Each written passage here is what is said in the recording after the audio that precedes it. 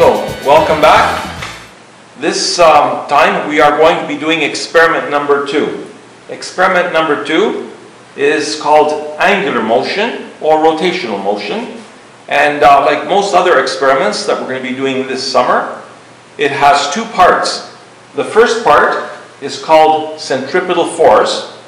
The second part is called moment of inertia, or actually in the lab manual they call it rotational inertia. It's the same thing, just different words. And we are going to use the very same main apparatus, but set it up differently to study centripetal force first, and then moment of inertia or rotational inertia afterwards. So let me show you how you can set it up for centripetal force. First of all, you have an apparatus that looks like this. It has a vertical shaft that is free to rotate on a bearing surface. Okay. And there is a motor that's attached to one end of the apparatus that will drive this shaft. How will this motor drive the shaft? Through this drive belt. So you attach the drive belt to the shaft of the motor, and when you turn the motor on, the energy from the rotating shaft of the motor will be transferred to the vertical shaft, and it will rotate. Because this is a constant speed motor, the rotational speed of this motor, vertical shaft rather, will also be constant too. So we will have a constant rate of rotation. And what happens if the speed of this rotation is a little bit too small or a little bit too large? Well, on this rotating shaft on the motor, we have different grooves.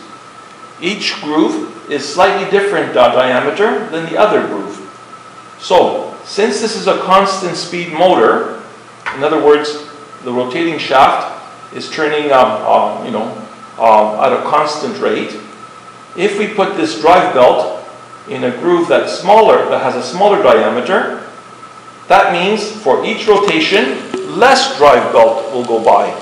Since less drive belt will go by for each rotation, that means this drive belt will be turning this shaft slower.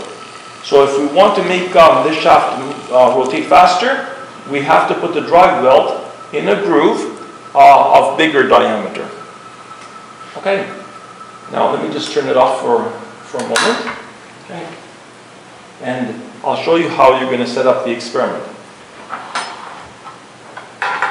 You take this crossbar, which has a string attached to one end, and you pass it through the hole that is drilled at the top of this vertical shaft, making sure that the string is on the same side of the shaft as this eye bolt.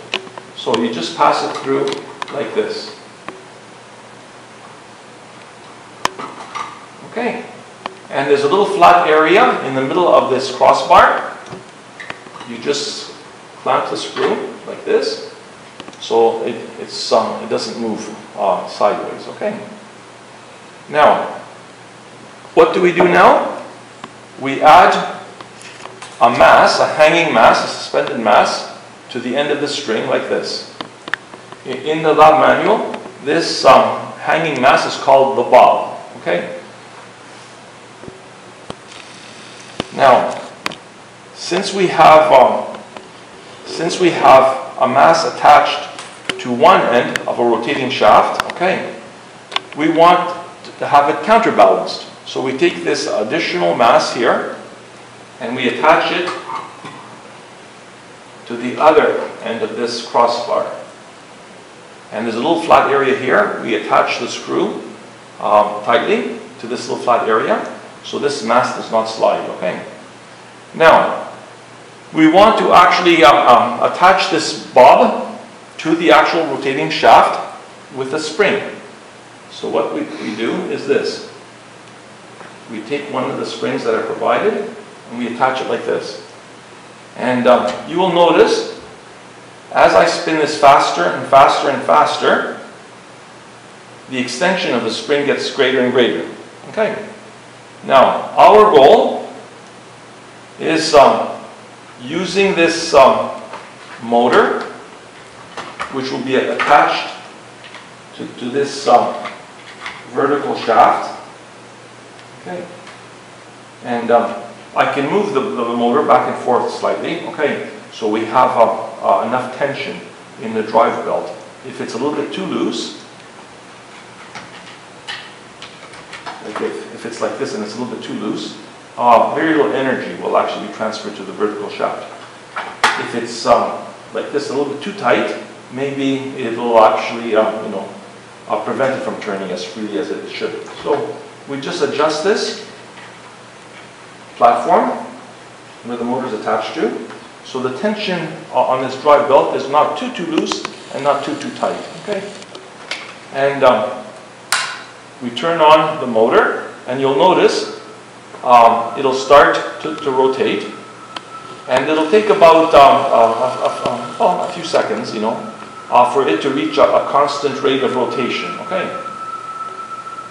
So you notice now that the bob is not hanging vertically anymore, and the spring has been extended quite a bit. We want the bob to be hanging vertically. So how can we actually make the bob hang vertically? Place this drive belt in a smaller diameter. So if you bring it down to a smaller diameter, what will happen to the rate of rotation of this vertical shaft? It will actually now slow down, and the extension of the spring will be less, and the bob now will be hanging pretty well vertical. So once we actually reach a constant rate of rotation, where the bob is hanging vertically, and the spring has of course been extended, we position this pointer in such a way that the bob, the tip of the bob, passes over the tip of the pointer. So once we actually see that the tip of the bob is passing directly over the tip of the pointer, we clamp this pointer so it doesn't move, turn off the rotating shaft with the bob, and we measure the distance between the tip of the pointer to the center of the axis of rotation. That distance will be the radius of the circle that's created by this bob that's going around. The center of the mass of this bob is here, and because the bob is hanging vertically, the pointer, which is now aligned with the tip of the bob, is pointing towards the center of the mass. So when you measure from the tip of the pointer to the center of the axis of rotation, the radius of rotation will be the distance between those 2 points. Okay.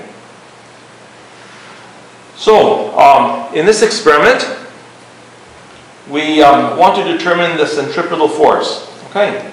And to determine the centripetal force, we will also need to use a stopwatch to measure the time for 10 rotations. So this is the purpose of the stopwatch. I won't be doing the whole experiment for you or taking any measurements, okay? But this is what you have to do. Now, here's the other thing that you're going to be doing. With the motor turned off, you bring this apparatus over like this to the edge of the table. You attach this little paper clip with a string, which is supposed to be massless, and it is a very small mass, or a negligible mass compared to the mass of the bob, and you pass it over this pulley here. Okay. And what are you going to do? You are going to add discrete masses to this string, so you get an extension due to gravity that was equal to the extension of the spring when it was actually rotating due to centripetal.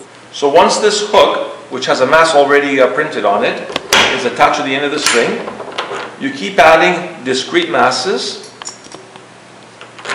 starting off with the larger masses first, and then finishing off with some of the lighter masses, until you get an extension of the spring.